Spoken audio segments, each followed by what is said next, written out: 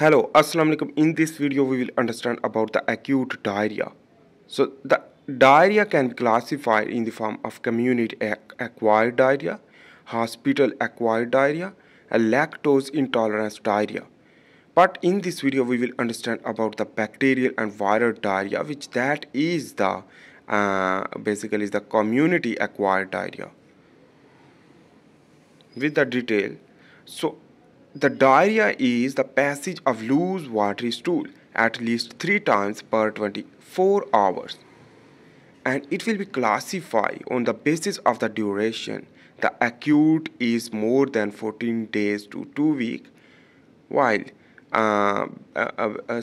subacute persistent 14 to 30 days, while the chronic more than 30 days, more than 4 weeks.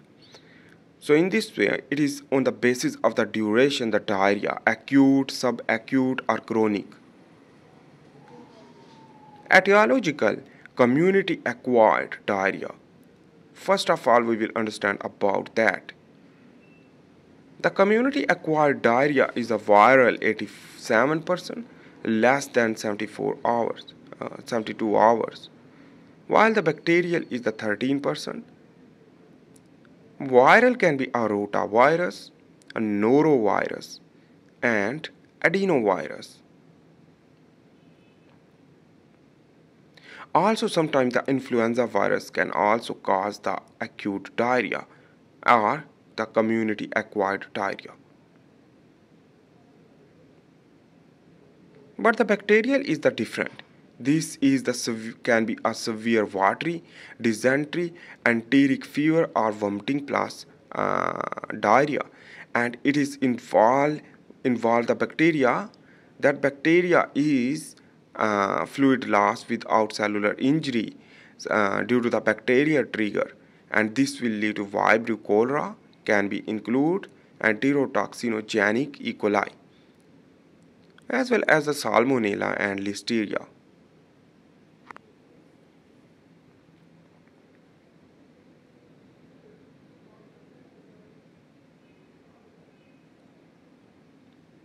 Anyhow, let's understand about the bacterial diarrhea, which that is the 13% diarrhea. Whenever you will drink or eat the food, sometimes the food can be contaminated due to the viral or bacterial infection. It can be a old food or the infected food or non-boiled fluids or uncooked foods.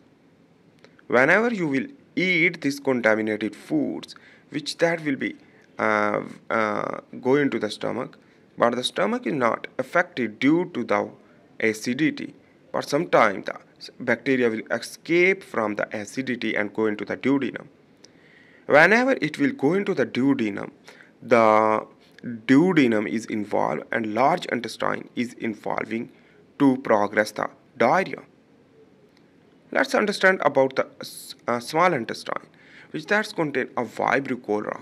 This vibrio cholera is, here is the lumen. Vibrio cholera produce the vibrio cholera toxin, the V toxin.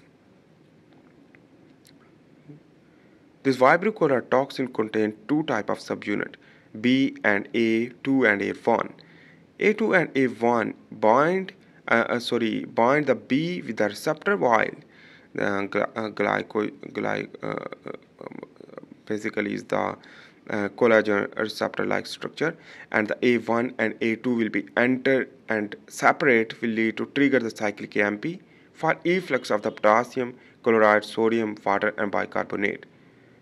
And on the other hand, the no inflammation due to the inhibition of the dendritic cell, while on the other hand, the loss of the potassium, sodium, chloride and water and carbonate will lead to loss of bicarbonate, lead to metabolic acidosis, while the hypokalemia, arrhythmia, muscle weak and cramp.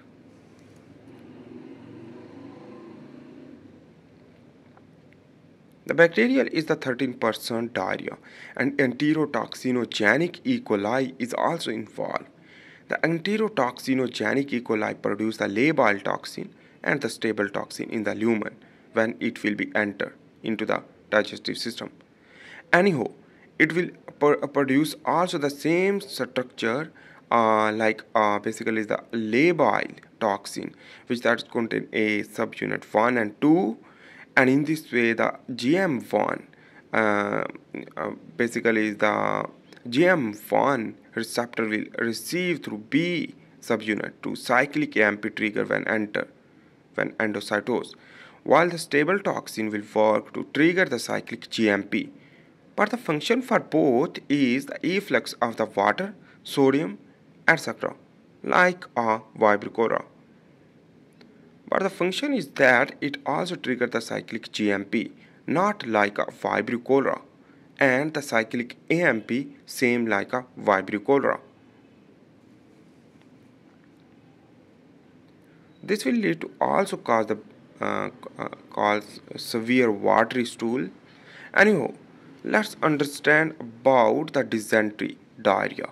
This dysentery diarrhea is the colon primary, and it is involve the bacteria.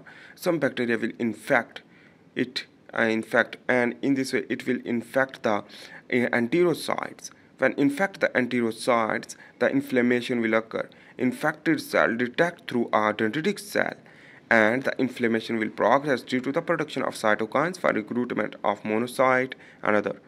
The stool is in smaller volume than in water and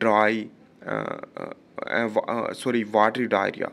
So the stool is in smaller volume than in watery diarrhea, and in this way here you can see this is the infected cell, and the dendritic cell will recognize this antigen as a infected cell to trigger the monocytes recruitment and the neutrophils as well as macrophage.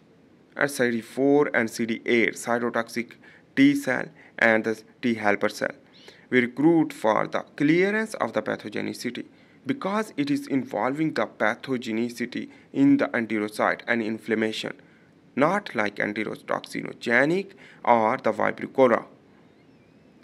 The blood vessel, which that will also involve the infiltration of the macrophage toward the infection site, will lead to water release, and water will release in the lumen.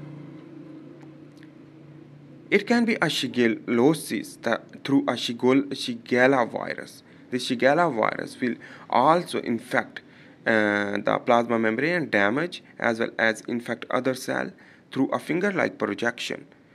And this is the cause hemorrhagic colitis, uremic syndrome, liver disease, and ulceration as well as bleeding. This type of bacterial infection can be E. coli, Vibrio parahemolyticus, Vibrio vulnificus, Shigella, Campylobacter, and Salmonella.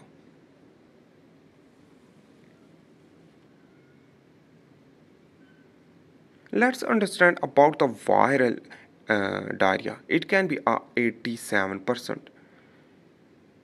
First, we will understand about the rotavirus and the rotavirus. So how it can work?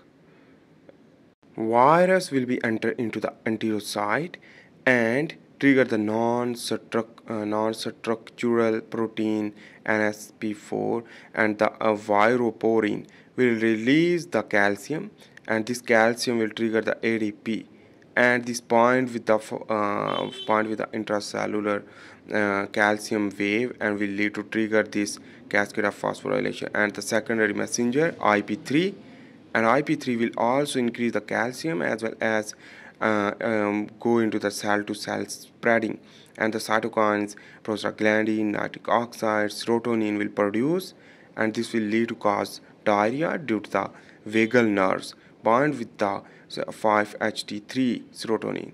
This afferent vagal nerves, the sensory vagal nerves, will give the response to the brain to increase the peristaltic movement, and this peristaltic movement is not allowed to delay the water for absorption. In this way the watery diarrhea can occur.